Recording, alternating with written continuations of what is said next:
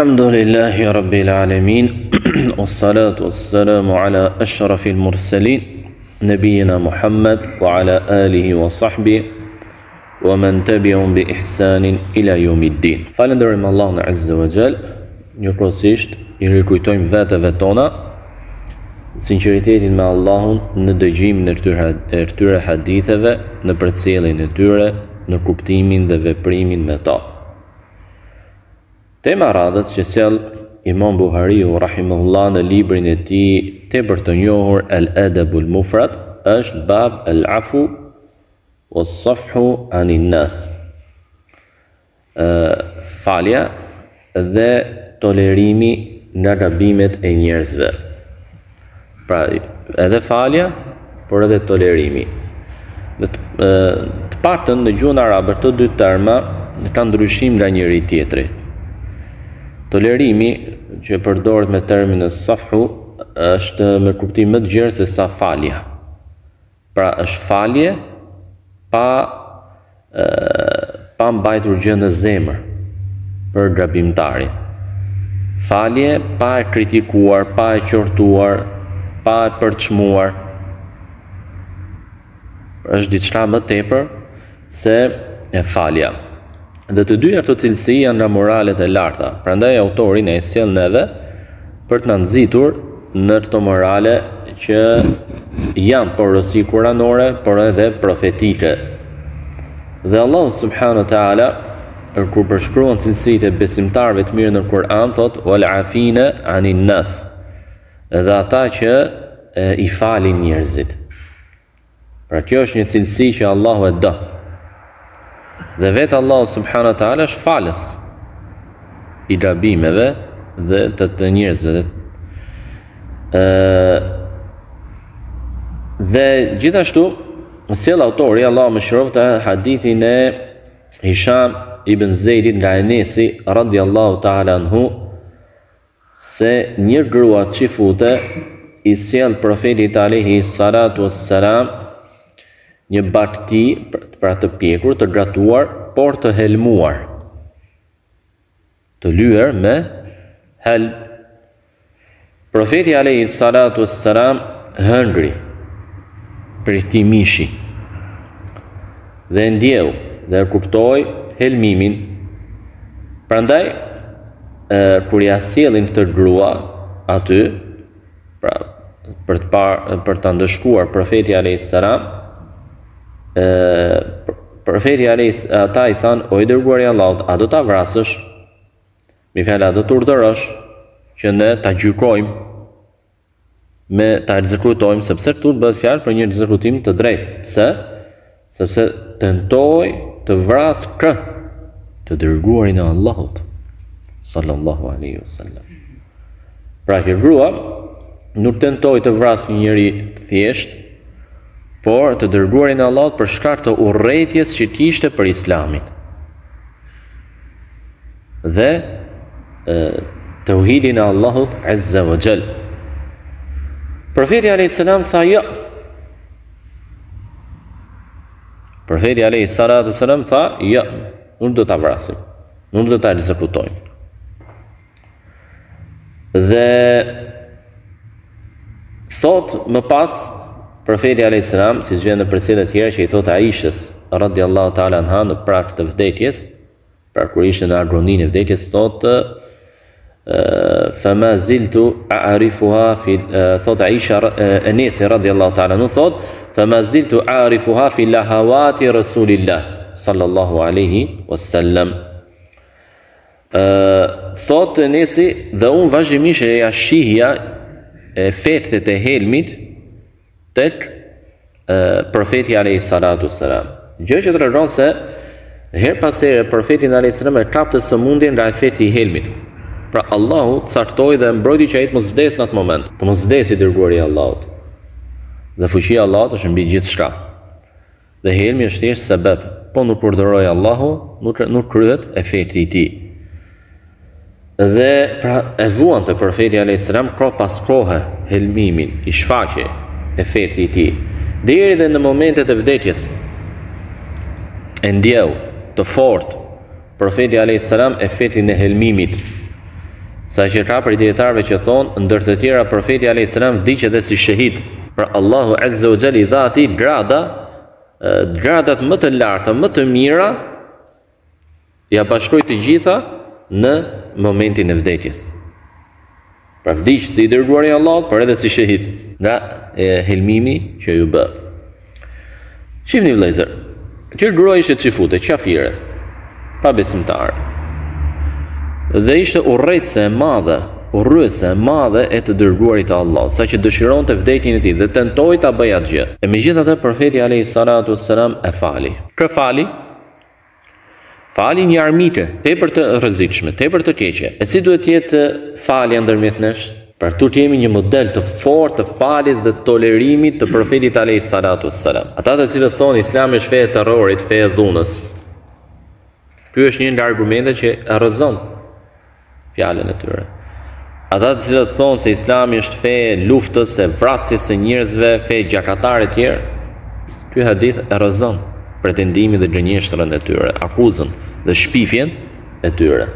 Ja i dërguari i Allahut, i kishte të gjitha mundësitë ta ekzekutonte këtë grua dhe kishte plotësisht të drejtë ta vepronte këtë gjë. Por megjithatë e fali. Dhe ajo si ishte muslimane, çifute. Prandaj thon dietarët, ky model i profetit alayhis salatu wasalam, kjo falje në këto momente kaq të mëdha, na bën ne si musliman që të refletojmë dhe të kthehemi vetes se si duhet jetë falja ndërmjet nesh.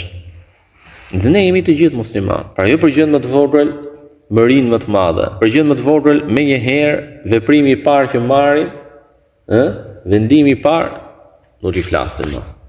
Nuk i japim më selam. Ja i dërguari i Allahut. Laqad kana lakum fi rasulillahi uswatun hasana. Të i dërguari i Allahut jeni shembullin tuaj më të mirë. Dhe ky është pasimi i profetit alayhis salatu wassalam, ta pasosh të dërguarin e Allahut edhe në moralet. Dhe kjo është shumë e rëndësishme. Allahu subhanahu wa taala thotë një person pyet një dietar. Dhe i thotë që shoh se rreth teje rrin njerëz që janë të zhytur në gjunahe. Pra, janë të zhytur në gjunahe, por prapë ti i mban afër ata. Rrin me ty. Qëndrojnë me ty. Ndërsa unë kur përzihem me ta i kritikoj ashpër. Ai tha mos e bëj këtë gjë. Sepse Allahu i lartësuar thot: "Wa qulu lin-nasi husna." Dhe njerëzve thuani fjalë të mira. Dhe kjo është e përgjithshme thon dietarët, si për besimtarin ashtu edhe për pabesimtarin.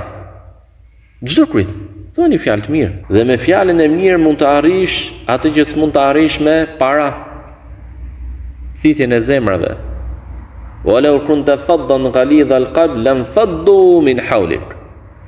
Allah subhanahu wa taala i kujton të dërguarit të tij alayhi salatu wasalam, nëse ti do të ishe i ashpër, i vrash me zemrën tënde, me fjalët e tua, do të ishte njerëzit se si largoheshin nga ty, pra as nuk do qëndronin me ty.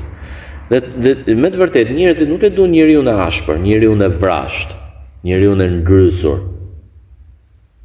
Por kanë më tepër dëshirë të qëndrojnë dhe janë më të qetë dhe ndjehen më mirë të qëndrojnë me një njeri që është i gjerë, i mirë kupton, i fal, i toleron, duron ndaj tyre, dhe i tillë ishte i dërguari i Allahut sallallahu alaihi wasallam. Prandaj ky hadith është madhështor. Kjo ngjarje është madhështore. Dhe është një hadith shumë i bukur për t'ia treguar dhe për t'i pasqyruar islamin e vërtet atyre që kanë mendime të gabuara, që janë fryrë nga mediat.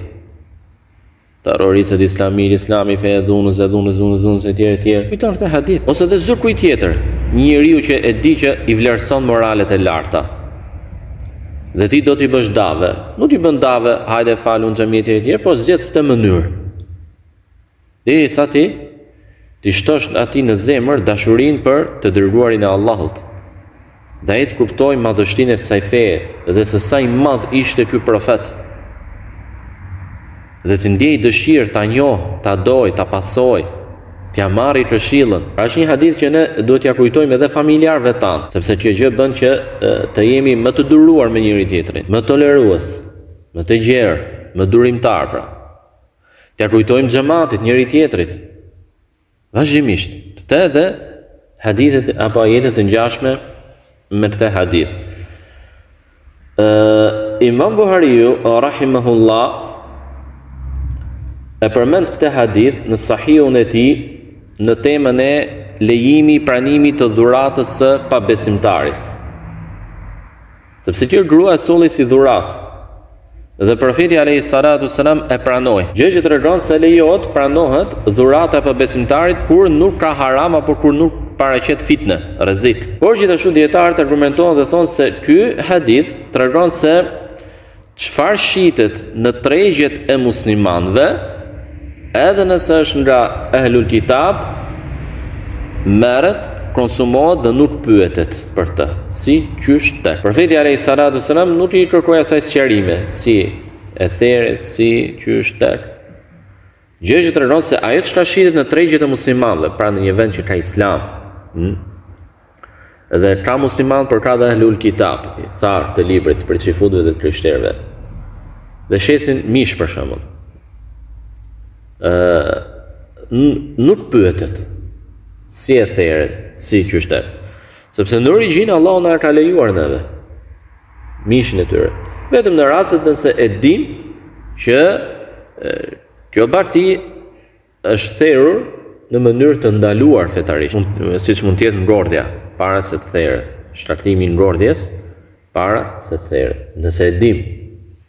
Ama nëse nuk kemi informacion të tillë, as nuk e kërkojmë informacionin e tillë, përderisa jemi në një vend musliman, dhe as nuk e pyesim tjetrin, shitesi. Si, qysh, tek. Në supermarkete për shembull, në një vend islam, ku ka musliman, me fjalë islami është praktikohet, është i gjallë tek njerëzit, është i pranishëm tek jeta e tyre. Hyn në supermarket, sheh për shembull mish të konservuar që shitet në përkutia, nuk pyetet, është halal apo jo. Ai vjen nga Brazili për shembull, apo në ndonjë vend tjetër. Përmendni Brazilin, me që është një nga eksportuesit më të mëdhenj të produkteve të mishit në botë. Edhe në shumë vende islame nga ai e marrin furnizimin nga ky shtet.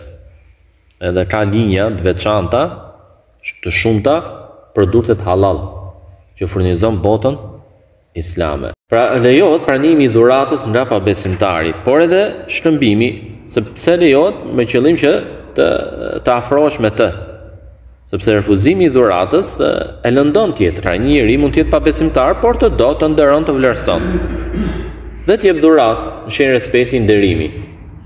Nëse ja refuzon pa arsye, atëherë kjo e lëndon atë dhe shkakton një distancë ndërmjet teje dhe atij, por edhe ndërmjet davës që ti i bën atij. Nuk ndikon pozitivisht. Transmetimi i radhës që sjell autori përcjellet nga Abdullah ibn Zubair, i cili në minber lexoi fjalën e Allahut subhanahu wa taala, khudhil afu wa'mur bil 'urf wa'arid 'anil jahilin.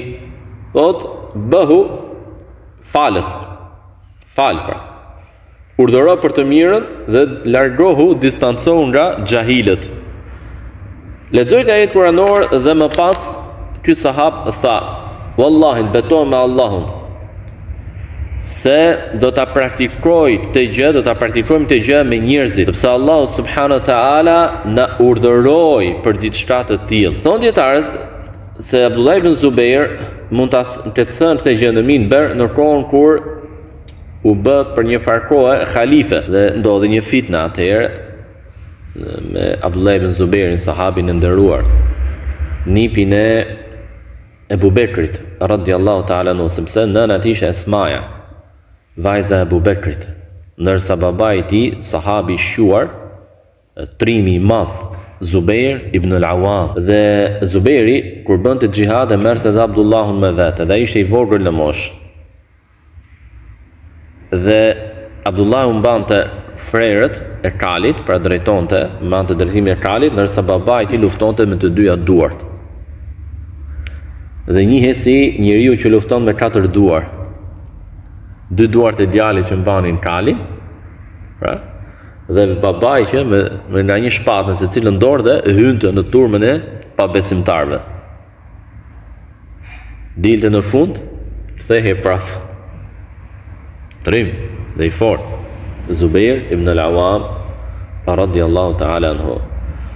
Thot, lexojtë ajet kuranor, e thon dietarët se ky ajet kuranor është nga ajetet më përmbledhëse të moraleve islame. Cili është ajeti? Tregohu tolerant, falës, i durueshëm. Urdhëro për të mirën dhe largohu nga ignorantët. Së pari, thot Allahu subhanahu wa taala, tregohu falës, pra shfaqe falin, durimin tënd në marrëdhëniet e tua me njerëzit. Të jesh i butë. Ti falësh kur të kërkojnë, kur të justifikohen për gabimin që bën, pranoje justifikimin e tyre. Pranoje keqardhjen e tyre. Nëse të mashtrojnë, atëherë mos ja kthe edhe ti në të njëjtën mënyrë, ta mashtrosh edhe ti. Jo. Nëse janë të vrashë, mos ja kthe edhe ti në të njëjtën mënyrë. Jo, por tregoj moralin islam. Sillu but, sepse kjo sjellje jotja, edhe pa i folur mund të ndikojë tek ai pozitivisht. Duhet parë mënyrën se si ti komunikon me të, se si ti i ke marrëdhëniet me të. Të mira, të buta, e dëgjon me durim deri në fund. Jep një këshill të butë, një këshill të mirë. Jo me vrazhdësi, jo me padurim. Ai do të reflektojë inshallah. Ky është urdhër nga Allahu. Gjë që do të thotë se muslimani duhet ta ketë cilësi, karakter dhe moral të tij. Urdhëro për të mirën. Ktu e mira është fjalë që përfshin çdo gjë që është e mirë.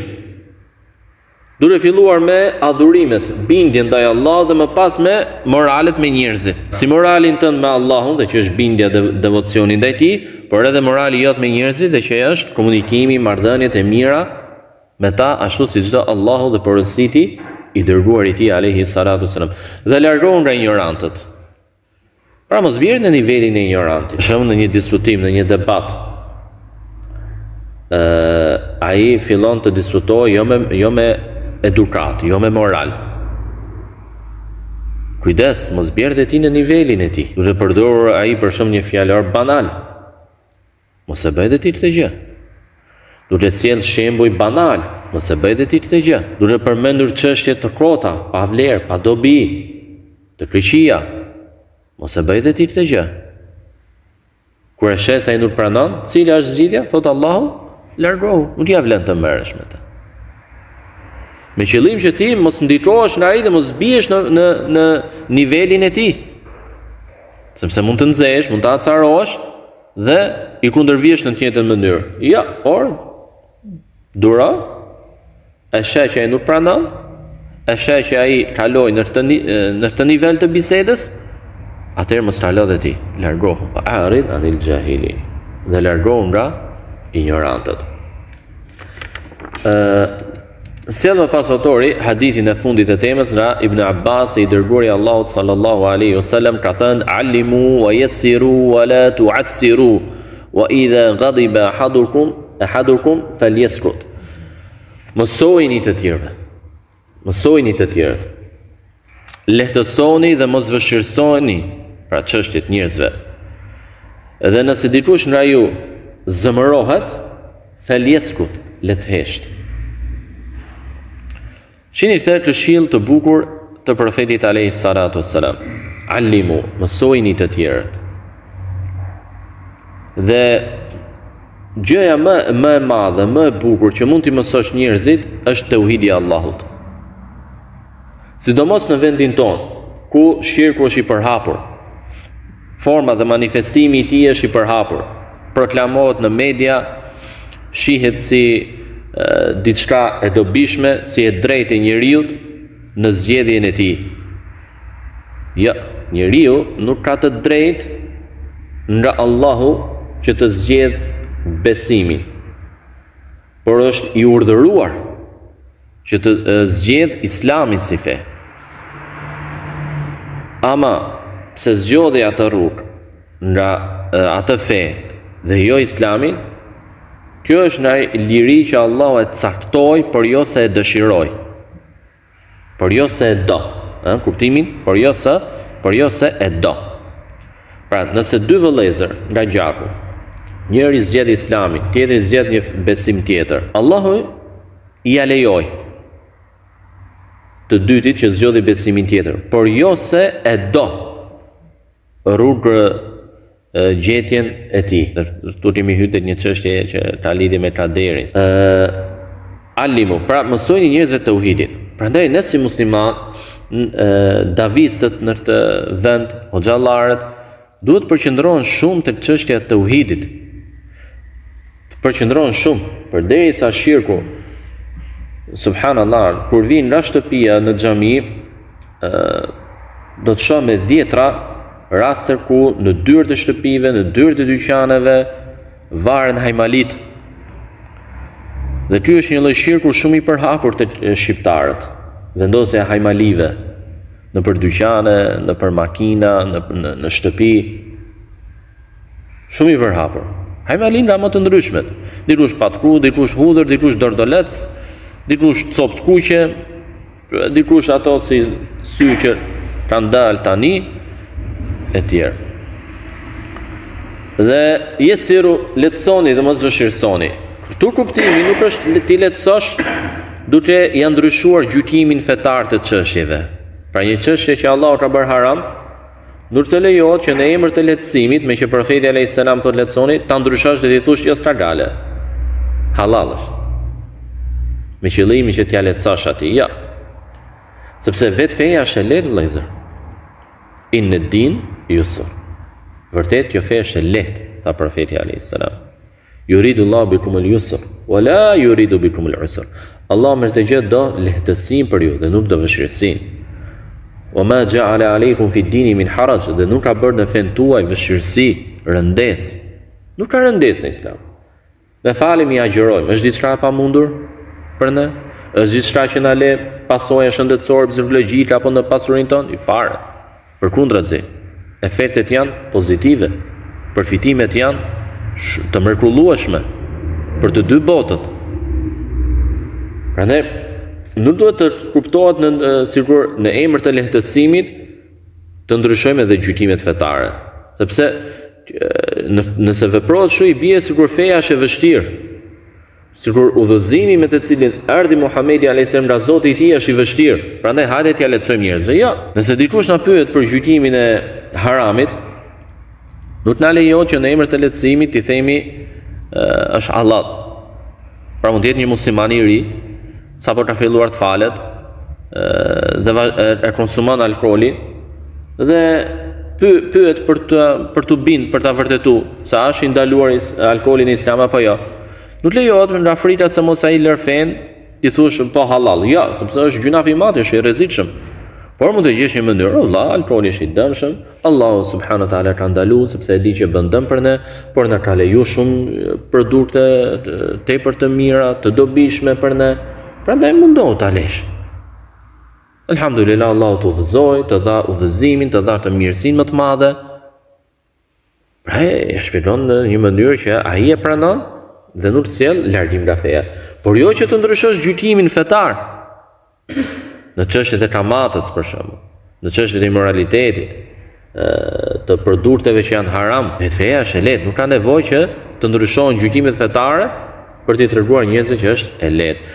Dhe nëse dikush nga ju zemërohet, le të hesh, pra mos flasin në efektin e zemërimit, sepse mund të thotë fjalë për të cilat më vonë pendohet dhe ndjen keqardhje, por që gjurmët dhe efektet që ato lanë nuk korrigjohen më. Sa njerëz janë ndarë nga njëri tjetri sepse i kanë thënë njëri tjetrit fjalë në efektin e zemërimit që ja kanë thyer zemrën njëri tjetrit dhe s'janë bashkuar.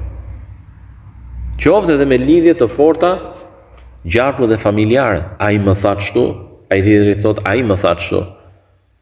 Pra fjalën e fundit e thanë të parën, si sot një shprehje. Kur në efektin e zemërimit. Ky është një udhëzim i mrekullueshëm nga profeti alayhis salam.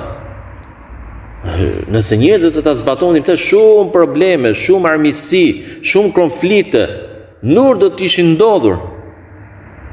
Nëse dikush nga ju zemërohet, të hesht, pra të mos flas, derisa të qetësohet.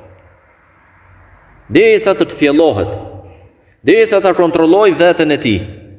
Dhe jo të flasë në efektin e këtij, e kësaj ndjenje, këtij emocioni të zjarr, që ndes brenda njeriu një zjarr dhe humb njeriu logjikën, Nuk është me i të thjellët, nuk përkupton më çfarë thot.